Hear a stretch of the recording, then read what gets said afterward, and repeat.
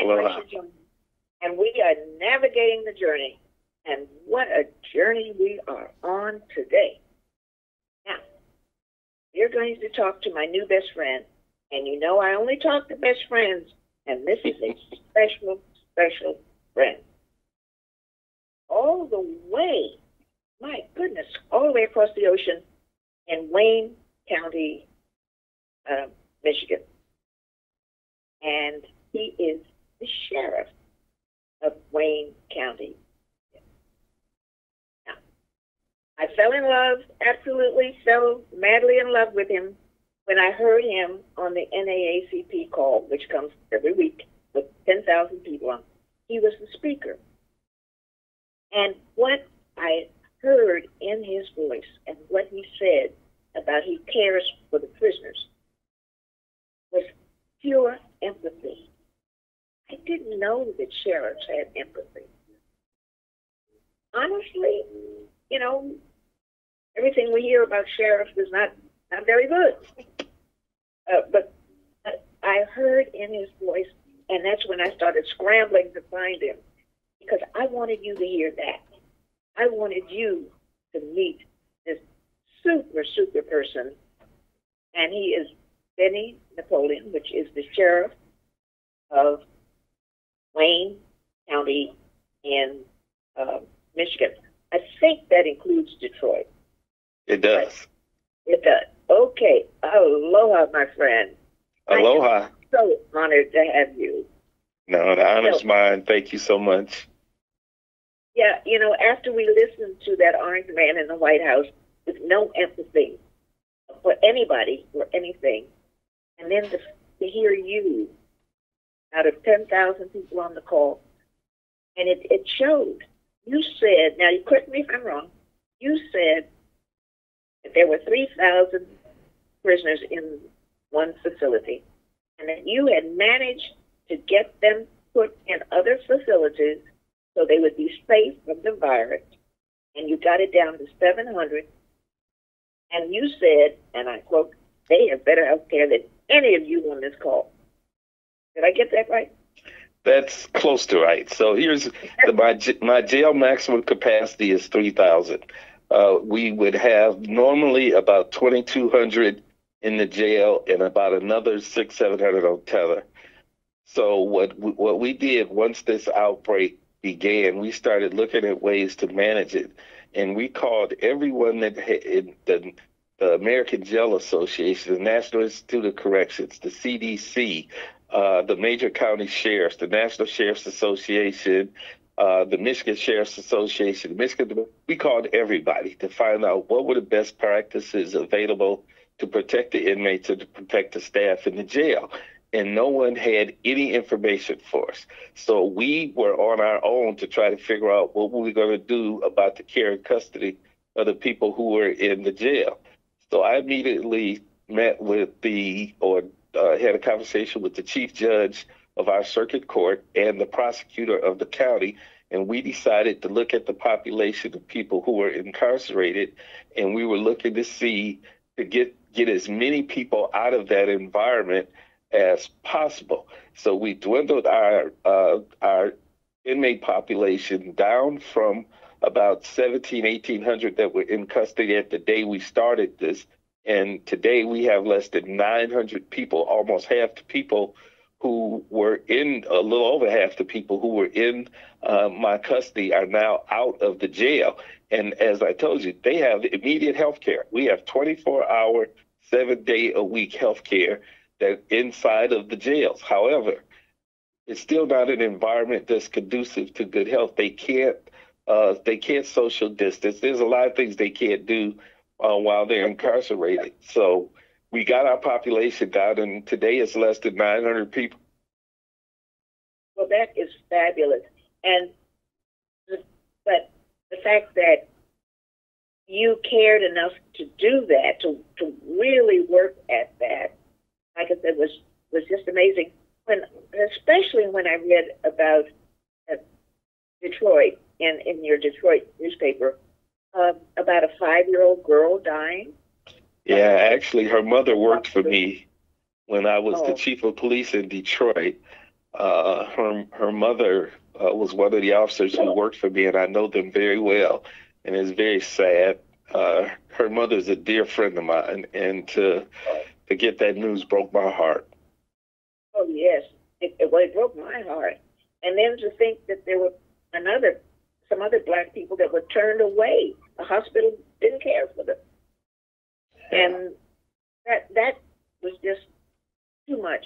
That not only are they working, and I think if I get this right, that those are the people that are out there working, driving the bus, delivering the mail, picking up the rubbish, police, firemen, all of these jobs. Unlike what Mr. Trump would like to have us think, that this is the ghetto, these are frontline people working every day for Detroit, and they are denied health care.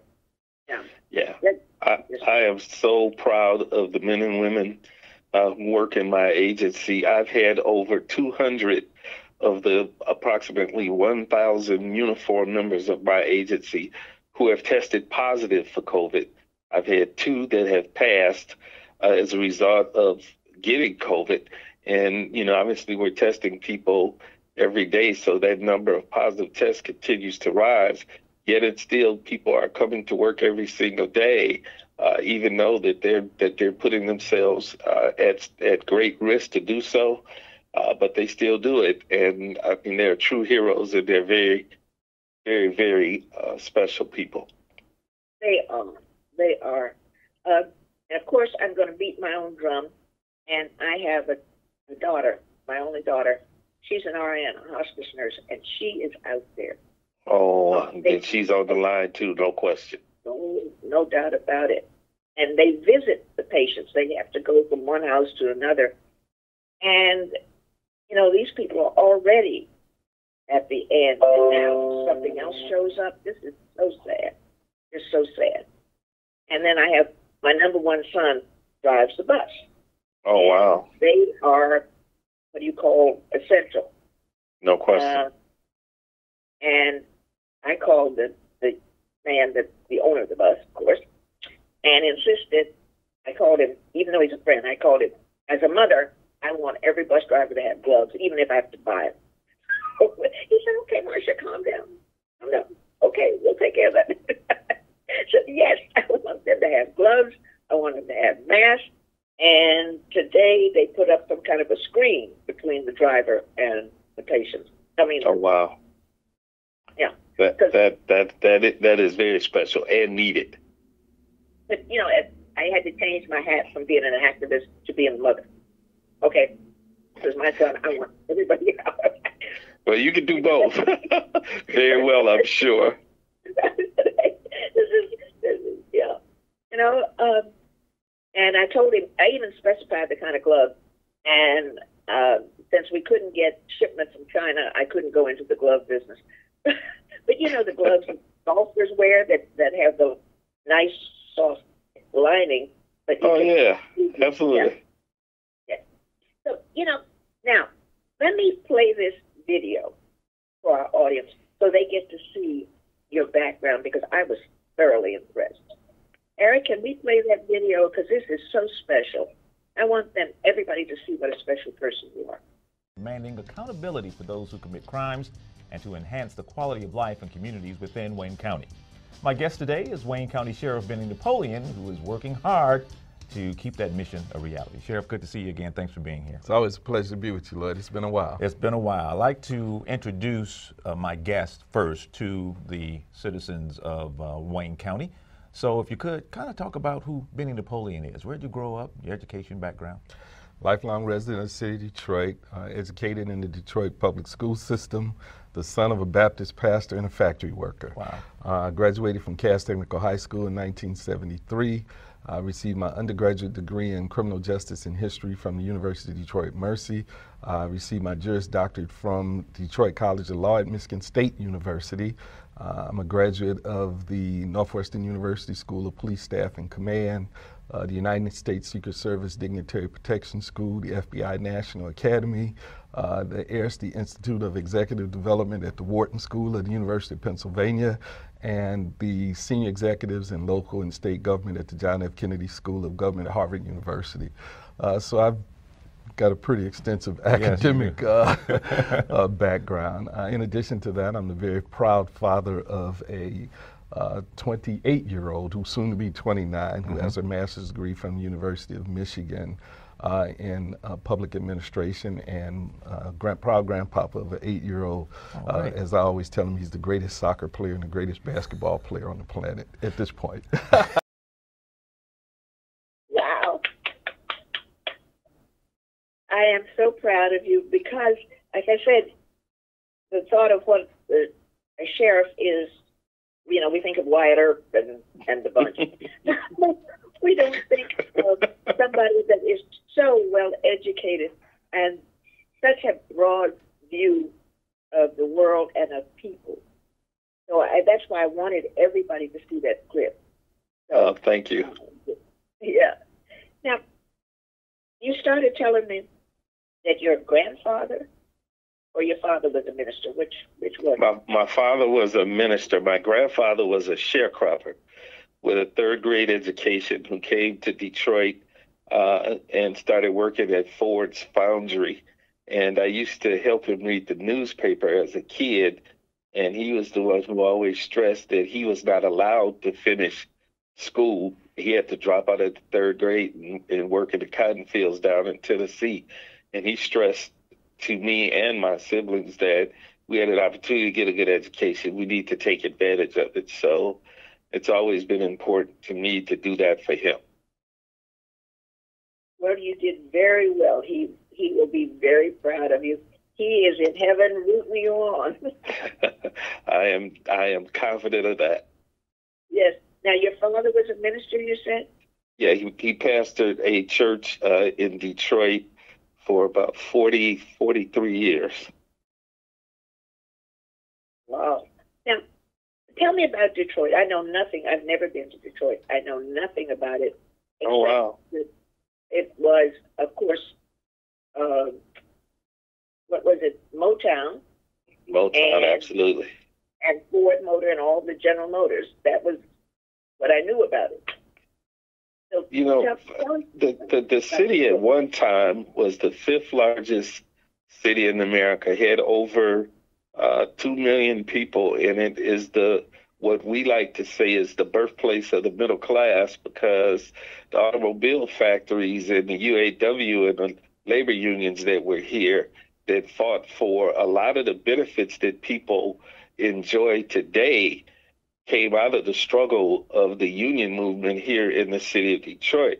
If you're getting paid sick time, if you're getting paid vacation time, if you have a 40-hour work week, if you get overtime for working more, all of these benefits are the result of the contracts that were negotiated by labor unions here in the city of Detroit. And the city was just a phenomenal place, Motown, the birthplace. Growing up in this town, I saw superstar legends just walking and riding up and down the street, the Marvin Gayes, the Aretha Franklins, the Diana Rosses, the Temptations, the Four Tops. All of these folks were here in Detroit when I was growing up in the city, and it was very commonplace to see them in the neighborhoods, in the stores, and in the community doing things. Then we had the riot in '67. And after the riot, a city of 2 million people is now hovering around 600,000 with the same size landmass, and the number of houses and residents just totally disappeared. It's a city that has gone through a lot, but we have persevered. We're starting to see things change. The population hopefully is going to increase. But the thing that's so striking about the city is it's the only major city in America that has lost over 1 million people in population. That hasn't happened to any other city in this country. And that's what makes Detroit so distinctive, and the problems that, just think about a city that was built to handle 2 million people from an infrastructure standpoint that is down to 650, 700,000. You lost 1,300,000 people. that would be a major city in and of itself with just the people that we lost. It did happen in Philadelphia. It did happen in New York. It did happen in Chicago. It did happen in L.A. It did happen in D.C., Atlanta, Houston. None of those places have lost that many people. So the problems you hear about Detroit stem from the fact that we had a mass exodus of people after the riots in '67. Oh, is that when it changed? Oh, absolutely. It was almost like overnight. Once the riot occurred in '67, you started experiencing white flight, and the prominent neighborhoods in the city that had been occupied by predominantly white people, they just left. And at one point, we were at 1 million people, which was okay. When I was the chief of police in Detroit from 1998 to 2000, well, we had over 1 million people in the 2000 census. So between 2000 and now, we still lost another 300,000 people. But I believe that we have bottomed out, and I think the population will begin to rise again. But when you can't lose that many people and that much of your tax base and have that many abandoned houses and still be able to provide the kind of services. So what we're left with is a population that at one point was 90% African American. A significant number of the folks were poor because after we had white flight, we started seeing the flight of the black middle class, which left a lot of people in the city who were basically poor. And 70% of the kids in this city live below the poverty level. So we have a lot of challenges here in the city, and a lot, when you think about it from an academic standpoint, how we have survived and sustained ourselves with all of the things that we have gone through is just truly amazing. That is amazing. Now, what about the elected officials? What are they? Well, I read about the woman doctor that's head of the health department, and you, of course, but what about the mayor and the city council?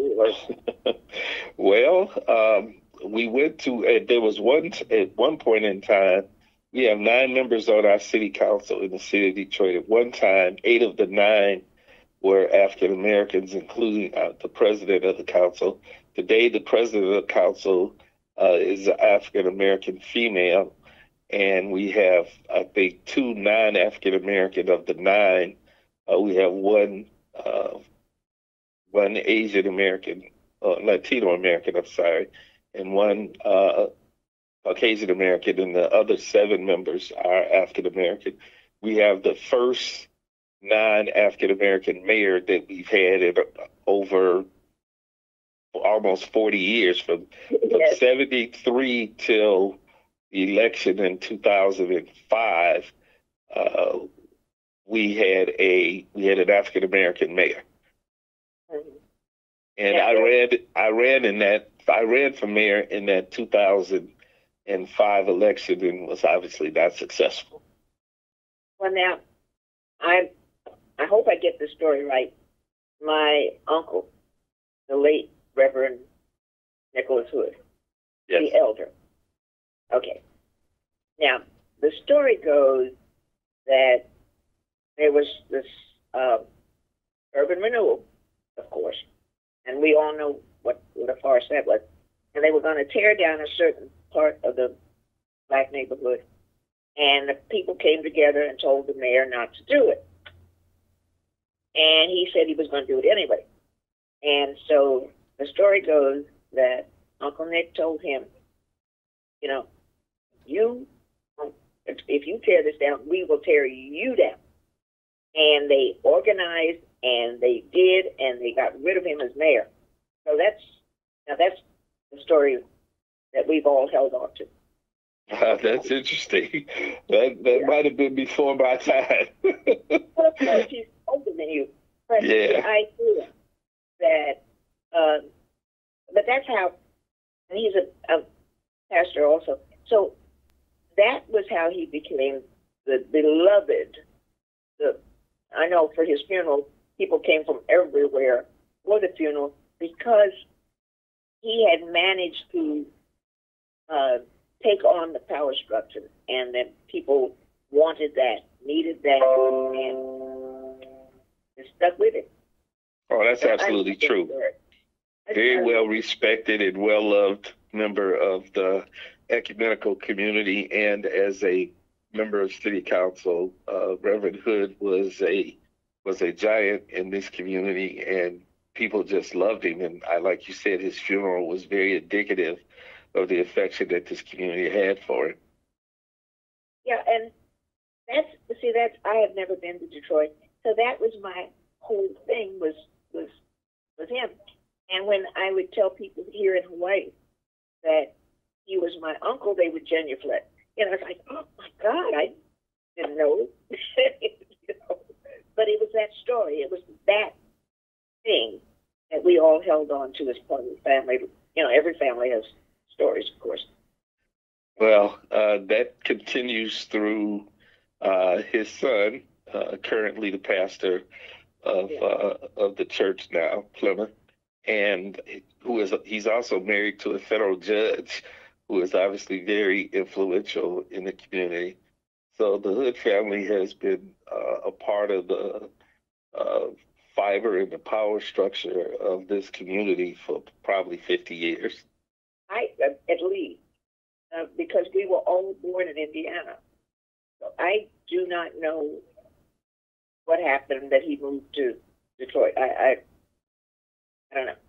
But I think when I look at the geography of that part of the world and the steel mills and the industrialists all across that part of the country, along the Great Lakes there, I think people moved back and forth through those cities, Buffalo